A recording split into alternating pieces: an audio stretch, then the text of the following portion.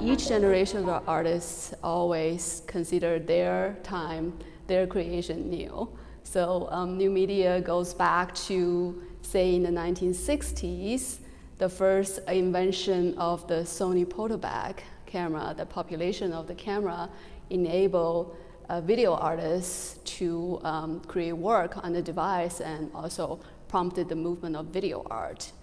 And today, obviously, new media refer to some of the very familiar platforms that we work on, internet art and social media platform art and virtual reality, augmented reality, physical computing, and all these different components.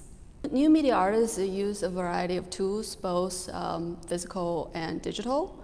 Artists that in the collection, Harold Cohen, who is considered to be one of the first artists that utilized machine learning. When he was creating this machine called Errand, he was trying to find a way for a computer to generate a certain algorithm and be able to produce work that is always fresh. In this case, the artist is using programming and computation power to create the work.